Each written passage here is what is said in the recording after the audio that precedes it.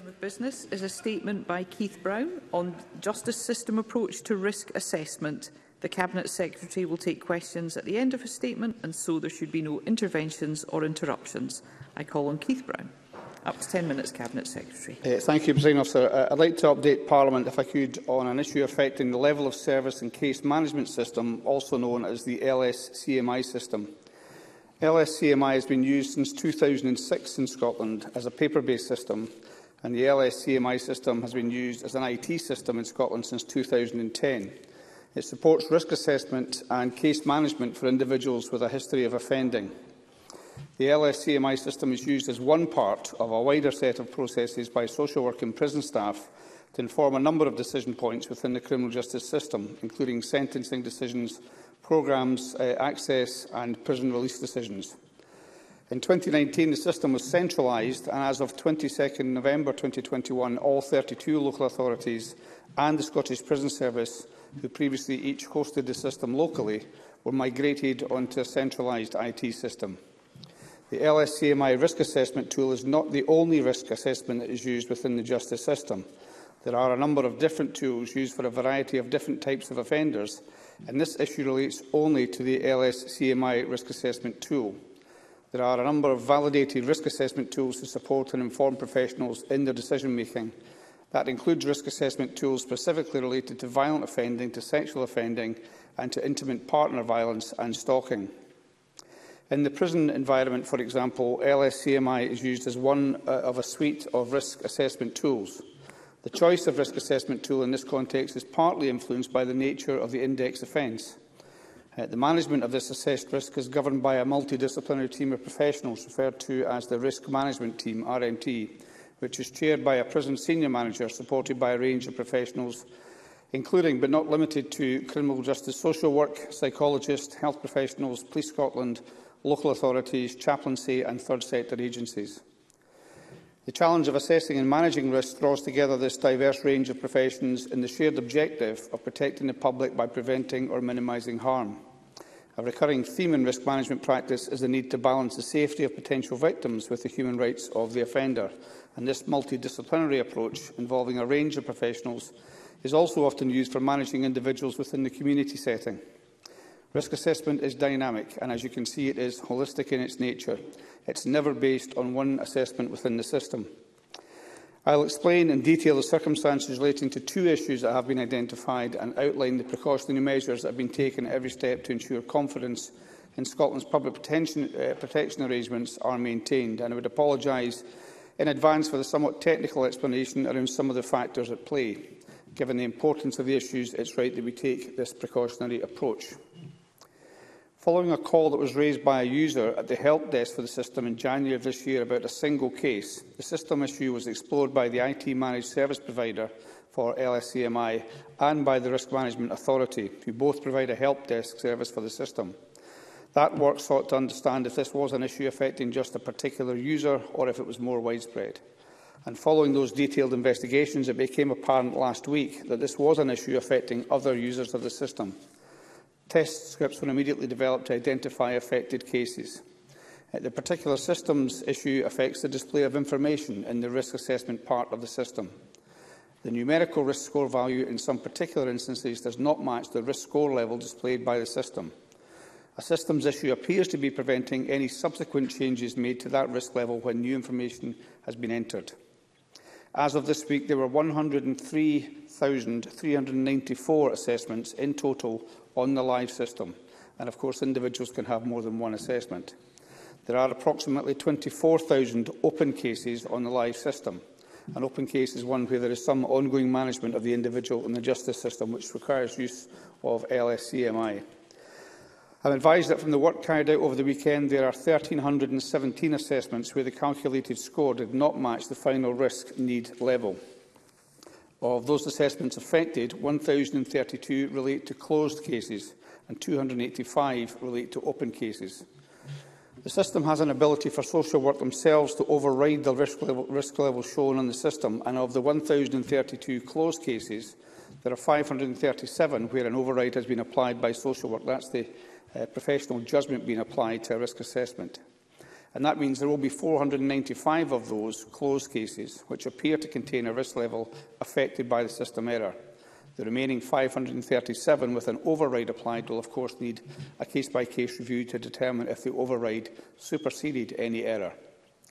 Officials have taken immediate action to review open cases that the justice system is still managing, and I'll say more about that review process shortly. On Friday of last week, my officials issued an immediate update to users of the system, justice social work principally, but also SPS staff, making them aware of the issue and providing a temporary solution so that cases could be identified on the system and a form of override applied. Work is ongoing to identify the specific cases affected, and on Tuesday my officials issued details of the open cases and locations of those cases to users of the system, asking them to specifically review risk levels and scores and take any necessary actions. The action in those cases will have been for users of the system to determine if the risk level shown for the cases they manage was correct, and to apply an override if not. Users of the system were also asked to involve partners if there was any impact on the ongoing management of that individual within the justice system. My officials are assembling returns from users of the system as they do so, and to date 150 returns have been received, and no users of the system, social worker or SPS, have advised the Scottish Government of any public protection risk as a result of this systems issue. And I think that's worth repeating. No users of the system, social worker or Scottish Prison Service, have advised the Scottish Government of any public protection risk as a result of this systems issue. Justice social workers, whether community or prison-based, are trained professionals and will always apply professional judgment to every individual that they manage. The nature of risk assessment is holistic, as I've said, and it's wide-ranging. It's not mechanistic. It's not ever solely based on the LSCMI risk assessment tool. Further to this initial error that's been investigated, as described above, as part of that investigation, previous change logs and help desk calls have been reviewed in parallel to explore any issues that interact with the systems issue. It seems only sensible to do that. It does appear from those investigations that there may be another area of risk scoring relating to alcohol drug use that creates an error. Whilst the extent of this is not known, it is clear that it may affect the risk score. The initial evidence on the system, as presently reported, indicates that the score is likely to be higher rather than lower, i.e. to overstate risk rather than understate it. Given this second issue that has now been identified as potentially affecting cases, I have again, as a precautionary measure and to ensure we take no risks with public protection issues, agreed the following actions. All social workers have been asked to review all open cases on the following priority basis, by first looking at cases due for imminent consideration of release from prison or for entry into MAPA or onto licence. Justice social workers have been asked to move with immediate effect to the paper-based system, which is the agreed contingency plan around any system failure.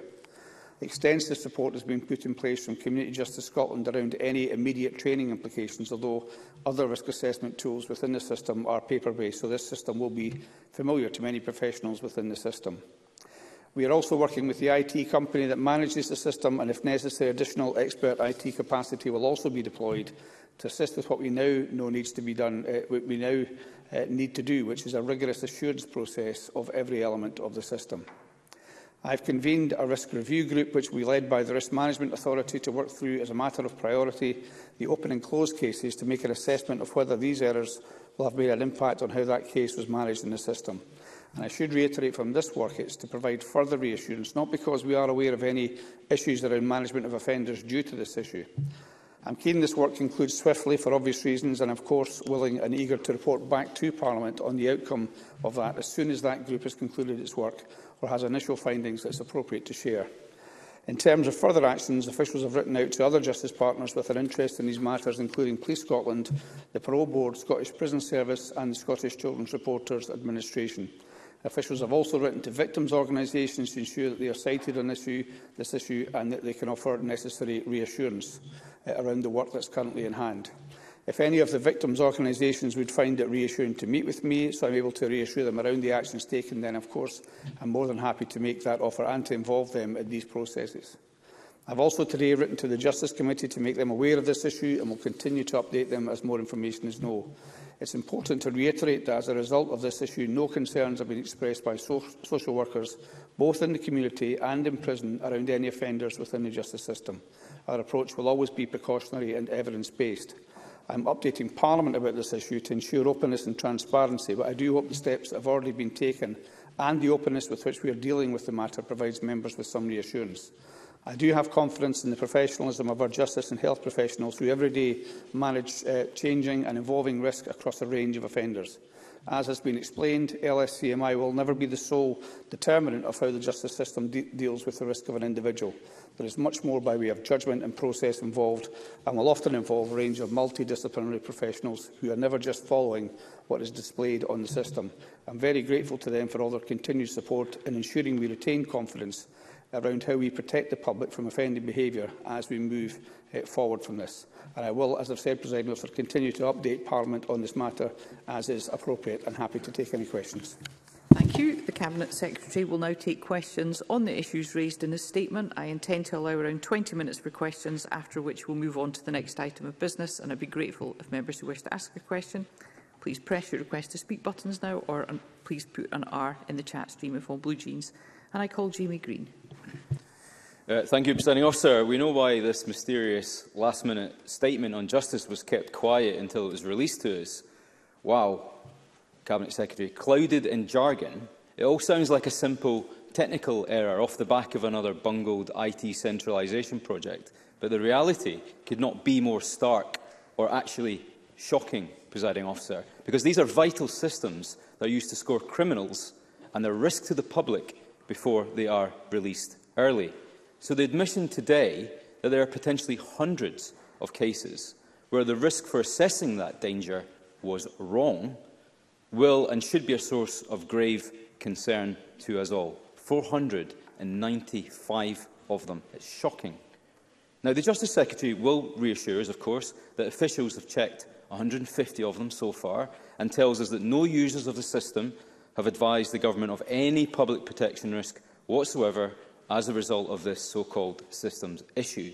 The key word he missed out here is yet. They haven't found any public protection risk yet, because they don't know the full picture yet. Trying to disguise this in technical jargon is one thing, but let me try and get some immediate clarity for the public out there.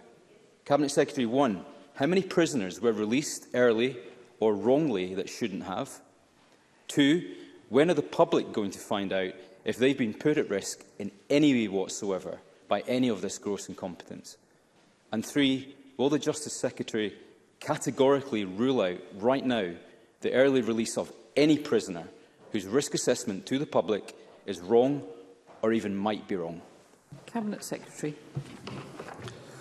Well, can I say, first of all, that the member makes reference to, I forget how he described it, a centralisation process in a derogatory way. It may well be the case, and we don't know this as yet, that the centralisation part of this, which happened in 2019, is a mean by which it was a technical glitch, where, however you'd like to try and describe it, there's a technical problem with the programme.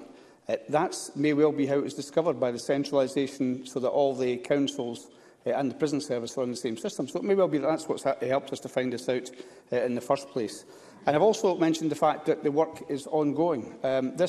We were advised of this last Friday. The work that's been going on both over the weekend and right up to this point has led us to the statement that I've made and some of the facts which I've given you, but there is more to be done. I've been very clear about that. There is no way around the technical information. I would have been slated had I not given the technical information behind this.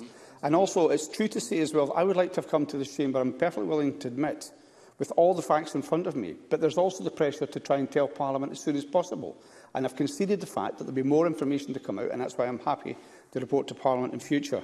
They asked the question about whether anybody's been released, and I've given them the facts as I know them, which is all the returns that have come back so far indicate no risk of somebody having been released early.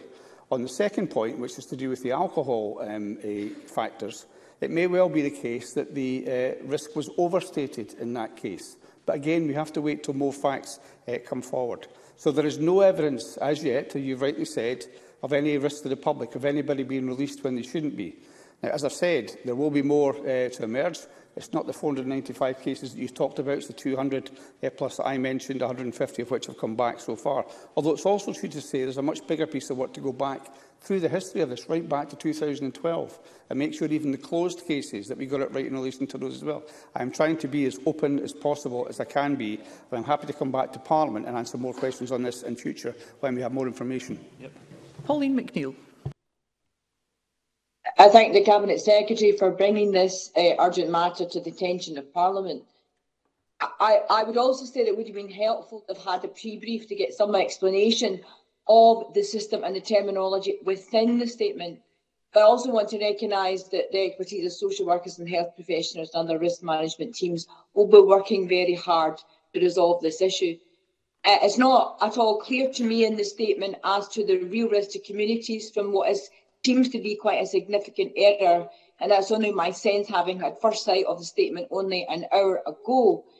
I realise that social workers and multi-agency partners will be taking a holistic approach to all cases.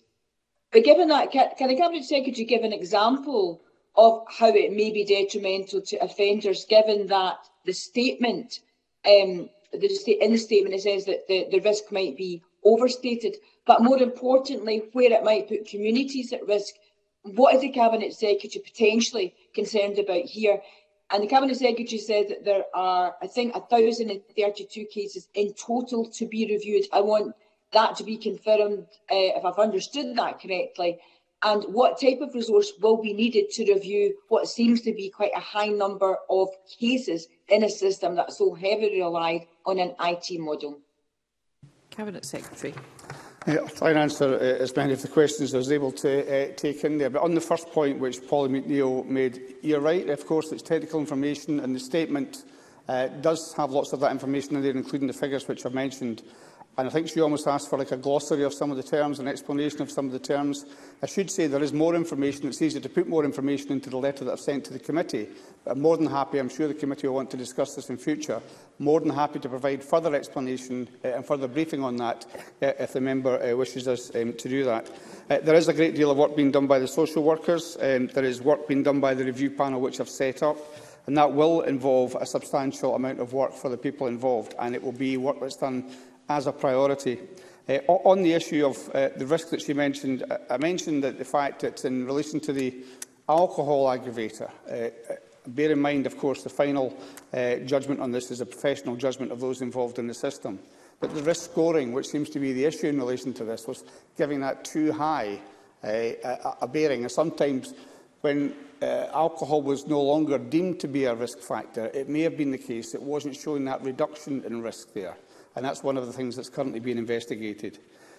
So I would say that I'm happy to provide more information to the member, either if she wants to write to me, or, of course, both she and Mr Green are on the committee, and the convener is here as well. Happy to provide information from that route, and also to come back to Parliament with more information when we have it. I call Audrey Nicholl to be followed by Russell Finlay. Thank you, Presiding Officer. The Cabinet Secretary mentioned in his statement that in the prison environment, the LSCMI is used as just one of a range of risk assessment tools. Can the Cabinet Secretary expand further on what other risk assessment processes are working alongside this system? Cabinet Secretary. Well, the member is right to say that, as I mentioned, it's never just the LSCMI risk assessment that determines prison release, for example. The management of assessed risk in prison is governed by a multidisciplinary team of professionals referred to as the Risk Management Team, the RMT, as I mentioned. That's chaired by a prison senior manager. It's supported by a range of professionals, including, but not limited to, criminal justice social work, psychologists, health professionals, Police Scotland, local authorities and third sector agencies. There are a range of other specialist risk assessment tools for sexual and violent offending that are also used often alongside LSCMI. So it is not, in the old phrase, the only tool in the box, and probably not even the most important one when you consider the professional judgment of the categories of professionals which I've just read out. I call Russell Finlay to be followed by Rona Mackay. Thank you. Yet again, the SNP justice system fails law-abiding Scots. On the same day this Parliament debates International Women's Day, we don't know how many women have been put at risk by this incompetence.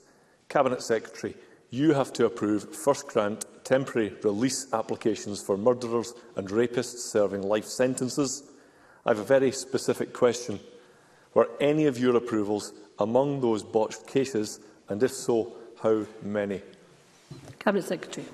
I'm very confident that the answer, of course, notwithstanding the further work that we have to do, will be one that would reassure the member. But perhaps rather than do that, if I write to the member with the exact details of that, perhaps he'd be reassured. And honestly, to be honest, on something that's quite serious in relation to this, and which it is possible, of course, to raise public concerns, the outright political attack, we're just getting sick of the script. The SNP government this, the SNP government that. Perhaps you should treat this issue as serious as it should be taken. This is a serious issue which can cause people concern. It deserves a serious discussion rather than the political rhetoric we just had from Mr Finlay once again. Rona Mackay, to be followed by Katie Clark. Thank you, Presiding Officer. Can the Cabinet Secretary outline what lessons have already been learned and reiterate further detail about the next steps the Scottish Government is taking to resolve this issue? Cabinet Secretary. Well, we have, I think, throughout all of this, sought to take a precautionary approach to ensure that all potentially affected cases are reviewed and to revert temporarily to the LSCMI's paper-based system while we assess the impact and make any required changes to its IT function. Within that, the member will have picked up that, of course, we want to do that, first of all, with the open cases first and then move on to previously closed cases. We are also asking the Risk Management Authority to urgently convene the review group, which I mentioned. That will draw in other justice partners as needed. The work of constituting that group began today, and once the immediate and ongoing review of live cases is concluded, the review group will examine the overall impact of these two errors in the IT system and I will report back to Parliament at that stage, Parliament permitting, of course. I call Katie Clark, who's joining us remotely, to be followed by Fulton McGregor. Thank you, Presiding Officer. Has the Cabinet Secretary been provided with a breakdown of the kind of offences that those involved have been convicted of? For example, does he know how many sexual offenders are involved? Has he been advised of what the potential implications could be in those cases? It sounds as if this is going to be resource intensive at a time when the legal system is already under massive pressure. What information has he been provided about the likely work involved by the various agencies? Cabinet Secretary. On the first point, it wouldn't be possible to break it down, as far as I'm aware, into those cases because, as I mentioned during the statement, there are a number of different tools used for different offences and used often in conjunction with other tools, all of which are used in conjunction with professional judgment. But I will look into that and see if there's more information I can provide to the member in relation to that. And also to say that I think the second part to the question was about the resources required and that are necessary to carry this out. That is the nature of this job, that they will have to do that. It's very important, so that will begin right away. And it is in the nature of the work that's done, as the member knows very well, of justice social workers and those in the prison service. I should say that the paper system, which is now going to be used whilst the review is undertaken, is one which the members will professionals will be familiar with, not least because some of the other systems they currently use are still paper systems, and some of them, of course, will have had the paper system continuing previously to the system, the IT system being adopted. So it won't be something that's new to those members, but I do recognise it's going to take time for that to happen. And once again, it's another issue which, in relation to the ongoing, if you like, resource-intensive nature of it, I'm happy to report back to both the committee and Parliament. I call Fulton McGregor to be followed by Liam MacArthur. Thank you, Presiding Officer, and can I refer members to my register of interest.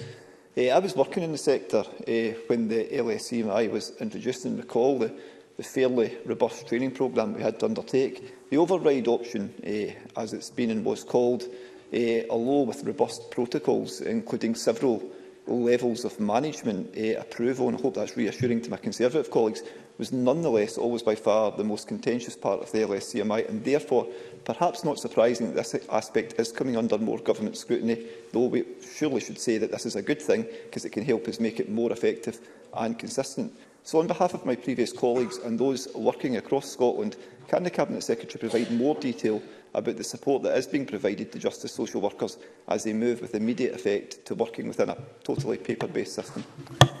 Cabinet Secretary. Well, they will be helped, I think, by the review process itself. I think, in any event, it's a good idea to have this review, and also not to have accepted at the first instance, which was picked up by somebody in the prison service, perceived to be a glitch wasn't written off in that way. It was then thoroughly checked to see if it was a wider issue. It was a wider issue, that was checked, and then they looked for further issues and they found a second issue in relation to the system. As a member says, it is true this system itself, I think, came in 2006, but it has moved to the IT-based side of things since 2012 and has now been centralised. I'm not aware yet, just to go back to the very first point that was made by Jamie Green, is anything in the process to centralising that's caused any of these issues. In fact, we know in relation to the two glitches or two technical problems which have emerged that that's not the case. And it may be that the centralisation, which is supported by all the different agencies, is the means by which this has been found out. But we will continue to provide, as the member asks, support to all the professionals involved in this. We'll recognise both his point and the point of Katie Clark. This has provided additional work to obviously a pressured area of work within government. We'll make sure that the resources are made available to ensure they can get through this without affecting other work they're currently having to face. I call Liam MacArthur to be followed by Colette Stevenson. Thank you. Can I thank the Cabinet Secretary for early sight of his statement, but echo the concerns of Polly McNeill in terms of some of the technical language that was used. But it's clear that a key component for assessing the risk of convicted people, which feeds into how the justice system deals with them, has been displaying information wrongly, potentially for years, and potentially impacting decisions around release, around sentencing, and who should be subject to MAPA monitoring of sexual offenders. So can the Cabinet Secretary confirm whether, not just in case of alcohol and drugs cases, whether generally the IT system has been overstating or understating the risk, and when does he expect the urgent review now underway of the remaining cases will be complete? Cabinet Secretary. On the first point made by them, but no, I can't say that, because the information we've had back of the 150, and 150 was first thing this morning, it will be a higher number now. That's the pace at which this has been worked through. Has not yet thrown up any public protection issues, which, at least in relation to the idea of overstating or wrongly stating, does not yet concern the professionals involved in this. So I can't say. It may be that I can say more on that as we get more information coming back and we go through the rest of the functions. And apologies if I forget the second part of the question that the member asked. I think we should be looking to. I've mentioned the means by which we're trying to push through this review. I think we'll have more information, certainly significantly more information in the next fortnight. I wouldn't want to commit to when the whole review should finish, because we really have to know that we've had a complete check, as well as finding out these issues, these concerns. We want to make sure the entire system is working. So I couldn't give them that assurance just now. But I think on the major issues, many of which have been raised by members today, I think we should have much more clarity within a fortnight. Thank you. I have three more questioners seeking to ask questions. So could I ask, please, for succinct questions and succinct answers? Colette Stevenson, to be followed by Maggie Chapman. Thank you, Presiding Officer. Will the Cabinet Secretary provide a commitment that the Scottish Government will continue to keep both Parliament and the Criminal Justice Committee updated as this situation develops, and outline how he will do so? Thank you. Cabinet Secretary. Yes, as I said, I'm happy to do that. I should say I think I'm due to appear before the committee for about 2.5 hours next week on different issues. So, but it's up to the committee. What question? Apologies, I didn't hear that. But I'm happy to answer any questions which are asked. And also, if the committee, because of this, wants to change the nature of the questions, and of course I'll be responsive, and the government will be responsive to that. And I've already committed to coming back to Parliament. It is a judgment to be made, and it's one which obviously you cannot win on, as to when to come back at the appropriate time. I want to make sure Parliament is informed as soon as possible. That's been the injunction we've had from the Presiding Officer, which I've sought to do. This is 6 days since we were made aware of this issue, and much work has been done to make sure we can get as much information as possible to members. But as we have more information to provide to members, of course I'll come back to both the committee and the Parliament. And in relation to Polly McNeill's questions, I'm happy to correspond obviously with individual members during that time as well. Maggie Chapman, to be followed by Stephen Kerr. Thank you. I thank the Cabinet Secretary for early sight of his statement and for his stated intentions to keep Parliament informed and be as transparent as possible, which I take in good faith. While there is clearly a place for risk assessment systems such as the LSCMI and others, does this issue underline the case that both victims, survivors and people convicted of crime are first and foremost people with individual needs, and therefore it highlights the importance of having sufficient capacity and resources to treat individuals with respect and care? Can he outline what additional support he is putting in to ensure that is the case? Cabinet Secretary. Well, I've mentioned in relation to the specific issues which you face, the additional resources in terms of the review group and a willingness on the part of government to make sure that we put in additional resources to help the professionals involved in this exercise. I think the member's question is a wider one, though, about resources more generally, and I think she will get a clue from the Justice Vision which we recently produced as to how we intend to use best the resources that we have. I should say, though, she mentions victims, and I should say that I've mentioned in the statement I will contact and have contacted, I think by now, victims' organisations, and we will also involve them in this process through the Risk Review Group, membership of that, should they wish to take up that issue. We'll do that through the victims' organisations rather than the victims directly, for reasons which I'm sure the member is very well aware of. And Stephen Kerr. Thank you, Deputy Presiding Officer. I was a little surprised with the response that the Cabinet Secretary gave to my colleague Russell Finlay, because this Cabinet Secretary is a very experienced minister, and he knows coming to this place means he will be scrutinised by members on all sides. So can I ask him, in respect to this catastrophic failure, can he be very clear, as of the moment he entered the chamber, how many offenders that have been released, possibly wrongly, are still out on the streets, as it were, unchecked?